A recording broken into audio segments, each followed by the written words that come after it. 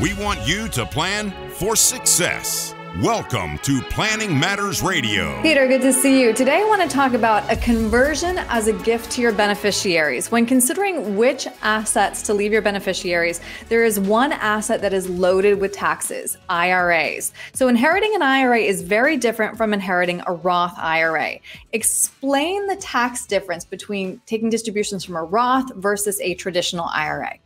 Well, both are going to need to be liquidated within 10 years. And that is very different than what the rules were prior to 2020. In 2019, the Secure Act was passed, which basically emphasized and confirmed the fact that your retirement accounts are for your retirement. They are not meant to be multi-generational wealth transfer tools. In fact, they can pass one generation to the next, but wherever you pass them, it must be liquidated within 10 years. Now, the tax implications are going to be different, right? If you pass a Roth on to beneficiaries, when they liquidate that account, it is going to be tax-free income. However, with the IRA, when it passes to beneficiaries, that money still has never been taxed. The government is not going to forget about that. So when they are required to make those liquidations, when they take that income, it is going to be 100% fully taxable as income. So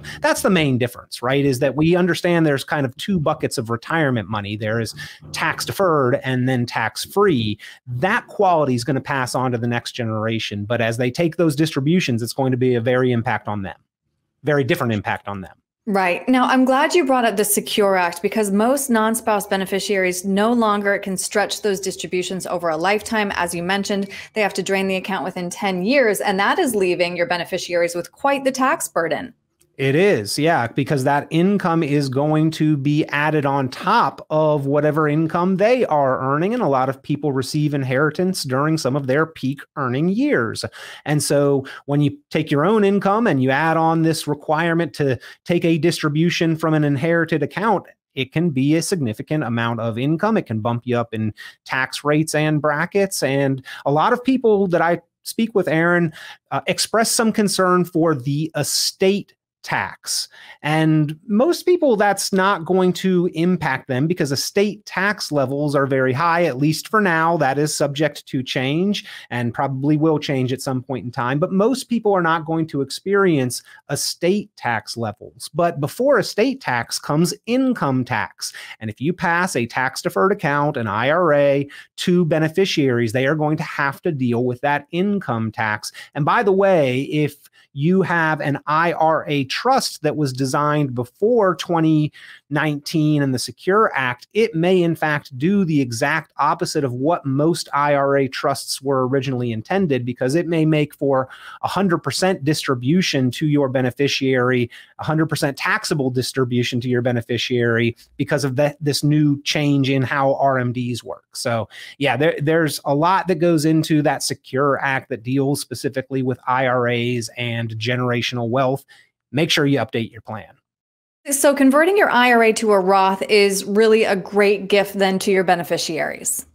Converting your IRA to a Roth is a great gift to beneficiaries. It is essentially giving them tax-free dollars. Now, I do meet with some folks that say, hey, if I'm going to gift money to folks that didn't earn it, then I'm going to allow them to deal with the problem of taxation. And I get that. I understand. However, those same individuals generally don't want to leave the IRS as their largest beneficiary. And a lot of times that's exactly what happens. Let's say that you've got a IRA that you are allowing 3 or 4 people to inherit.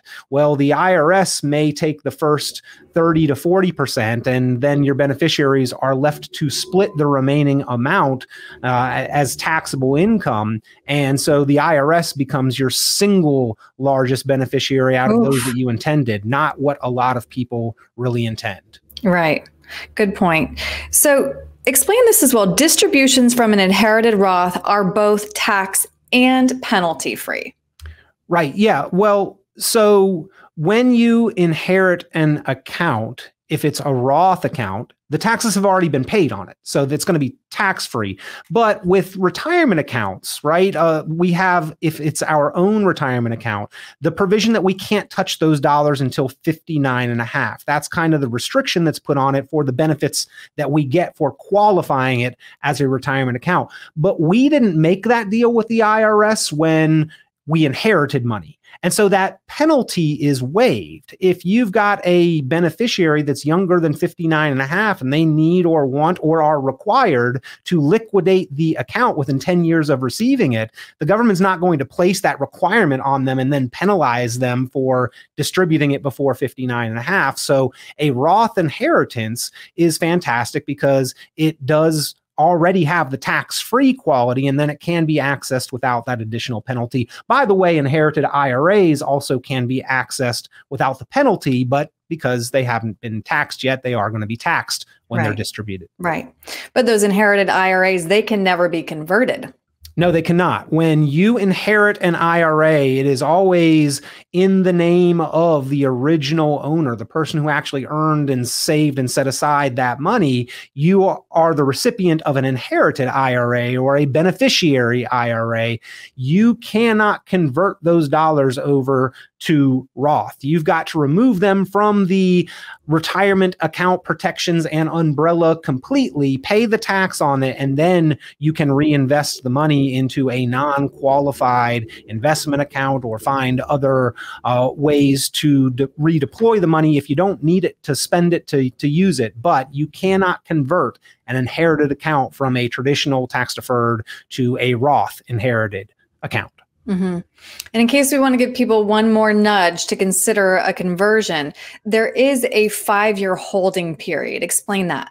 Yeah, and this is important in case you may need to use those dollars. And ultimately, we saved dollars to use them for the most part. Now, if they're left behind, it's still going to be of benefit. But if you need to use the dollars that you convert, there is a 5-year hold period when you convert from a traditional IRA to a Roth. And if you remove dollars within those first 5 years, there's a 10% penalty. And so we can avoid that by getting a jump start on things. And oh, by the way, it may be a good time to consider this now because as tax laws stand, taxes are going to be going up into the future at the end of 2025. So it may be cheaper to do it now and start sooner rather than later anyway. Mm-hmm.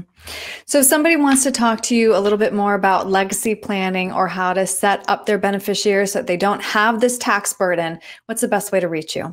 Well, you can reach me at RichonPlanning.com online. You can hit a button and schedule a time for a phone conversation or a consultation right there on the website. You can give me a call directly, 919-300-5886, 919-300-5886. You can email me, Peter at RichonPlanning.com. And I have to admit, Erin, when I first read the story idea headline, I thought it was conversations as a gift to beneficiaries. And I thought that was a great idea in and of itself. We need to talk more openly about our money and finances, especially with the people who we intend to receive some of our finance and our money when we pass away. So those conversations are very important. Have open conversations with your family, folks.